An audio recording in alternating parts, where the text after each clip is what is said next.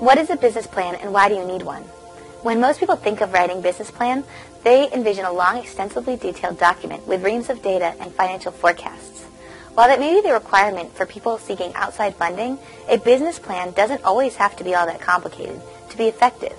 It provides the blueprint for how you intend to build your business, so the plan only has to be as long. How to conduct market research for your online business. One of the biggest mistakes any internet marketer can make is to fail to understand their market.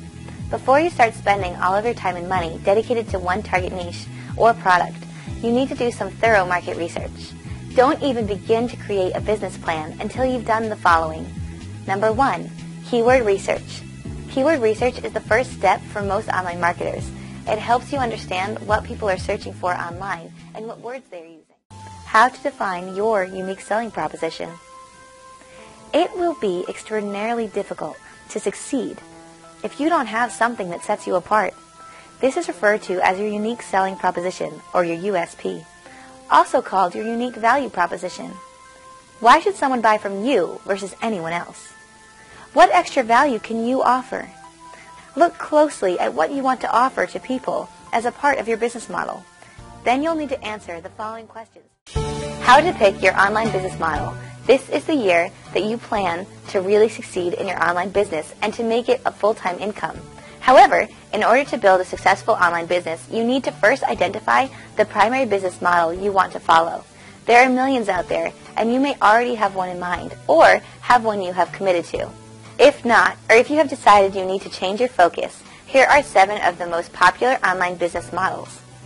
Number 1, AdSense site. How to determine if your business plan will be profitable. Only the foolhardy and reckless forego ahead with a business idea before estimating if it will really be profitable. Once you have looked at all the details involved in implementing your business idea, you need to do an estimate of your break-even point and return on the investment, the ROI. The breakdown point tells you how much income you need to cover your expenses, while the ROI can give you an estimate on the actual profits you can expect to make from all of the money and time you are investing. When should you create a business plan? A business plan is a living, breathing document that will grow and change along with your business. When first starting a new business, it helps to determine if you have a good, financially viable idea.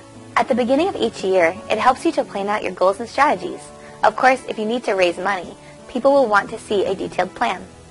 However, remember that you need to revisit your business plan regularly. As market conditions change, laws and regulations change, or you aren't seeing the results. How to develop your sales and marketing plan for your online business. There's a well-known internet marketer whose favorite quote is, "Hope is not a marketing plan." You can't just pick a marketing strategy and hope that it will work. Instead, you need to put together a detailed marketing plan where you lay out your arsenal of strategies for meeting your business goals. This isn't a comprehensive list of daily tasks. It's a breakdown of each task you want to use and the process you'll put in place for its implementation. How to implement your business plan for ultimate success. All the plans in the world won't help you if you don't actually implement them. You need to lay out all of your tasks into a clear action plan. Then it's just a matter of getting straight to the work and plowing right through to success. The hardest part is done. Now it's time to take action. Set up your business model. Since you already know what you want to achieve and how it will be done, you can begin by setting up the basics. Write down each of the... How to set your short and long-term business goals.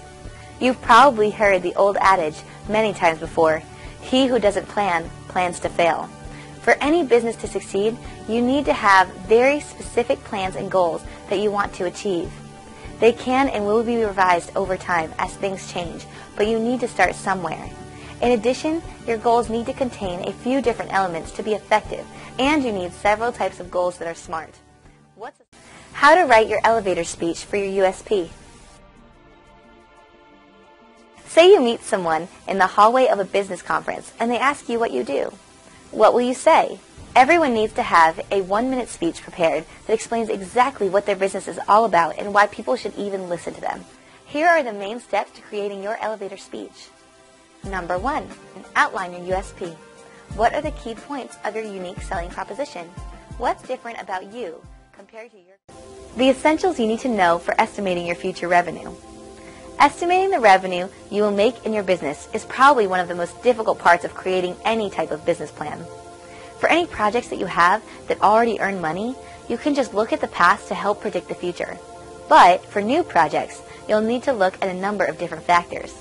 Before looking at tips for doing your estimates, you first need to understand a few basic terms. Revenue. Your revenue is the amount of money you earn before